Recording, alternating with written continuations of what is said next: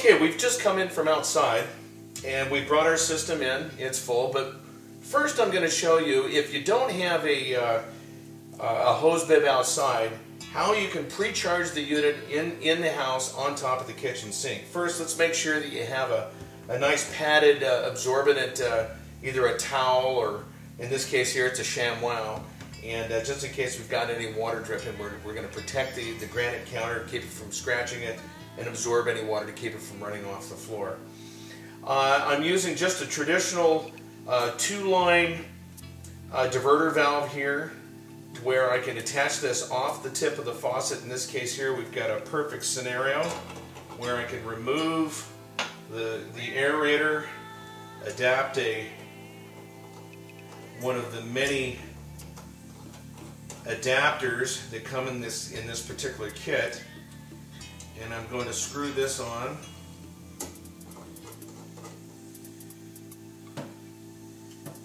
And got it all nice and tight.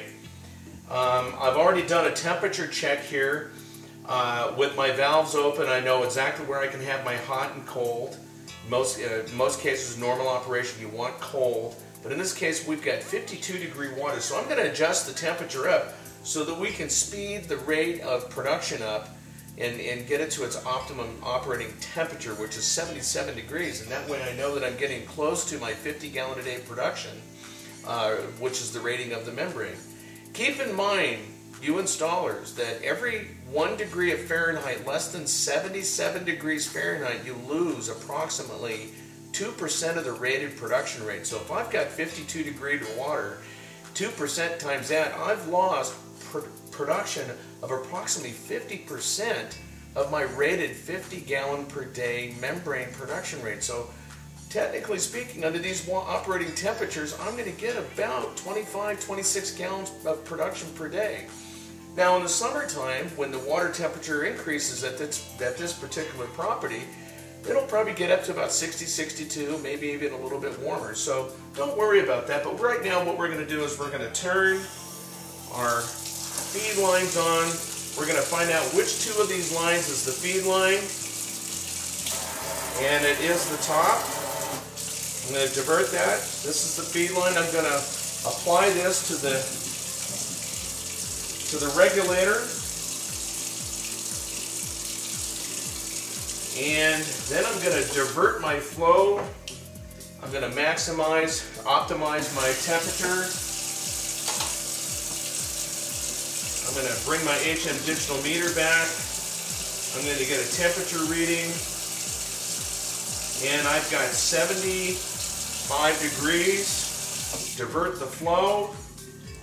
I have 75-degree water at 256 parts per million feeding the system.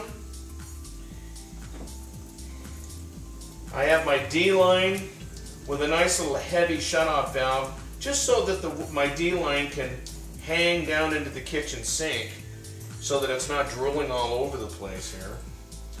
And what I could do in this case here, because of this particular type of diverter valve system, I know that the opposing line here is a drain line off the tip of the faucet. So what I'm going to do right now is demonstrate by pushing in the collet of the D line and pulling my little weighted device out and attach my waistline. And now if we can focus in on this, my waistline's dripping into the kitchen sink. So I have feed going to it and I have waste. Here my FA2 is still attached. And right now I'm going to just verify one more time. I've got water coming from the system. I'm showing pressure on my gauge. Nice flow. If we can focus back up on the gauge here, bam. There we go. We're at zero back pressure. My waistline is open and clear to the drain. This device, by the way, I still have my SQ device hooked up, my purge device. I'm going to remove that line right now. And while it's at zero back pressure, I can still remove that line. And I'm going to pin that right now. And now these pieces here I can put back in my installation kit. save it for the next install. And after I'm done with my installation, I've got my sink drilled. In this case here, it's a granite countertop. You installers, be careful drilling holes through granite. Make sure that you cover that in your installation fee. Just in case you crack it, make sure you're covered with insurance. While I'm going to complete the rest of the installation, I'm going to go drill my sink. I'm going to attach my feed water adapter valve underneath off the cold water stopcock and my drain. Meanwhile, this system, while I complete the rest of that work, is now filling up and getting ready for under-the-counter installation. So this here is just another way of pre-charging the unit on site, taking all the necessary steps and procedures and precautions to protect the counter, making sure that the system is, once again, hydraulically sound. I can do my leak inspections, making sure I'm not leaking under the control valve or at the tank where the manifold joins the tank. My filter housings are complete. I have no water dripping. And this way, it's in front of you while you're doing the rest of your work, and you can actually witness and verify that everything is nice and sound. It's a good practice to do this type of thing. Now, when the system is full and shut down, and once again, we will register pressure approximately just a hair above line pressure that we witnessed out front as being 50 pounds. And on the PW gauge, when the system is full and the bladder is full all the way to the last drop and it's pushed out all of the squeeze water, we will see just a hair above line pressure on the PW gauge.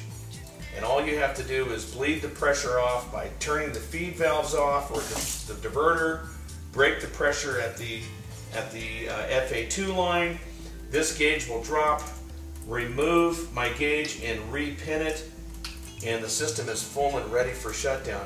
Now, it's always good practice to keep in mind that if you're hooking up an ice maker, make sure that the ice maker line is turned off prior to starting up on a dry start. This way, we're starting up a wet start. It would be okay if this is full and shut down. You can turn your ice maker line on when you convert this from countertop here to underneath the kitchen counter. Once again, turn the ice maker line on, go back to the refrigerator, remove ice cubes from the ice cube tray, turning on the ice cube machine to clear any air that may have been drawn into that line so you can evacuate the air and get the ice maker line completely sound with water. And that's it for the in-home pre-fill.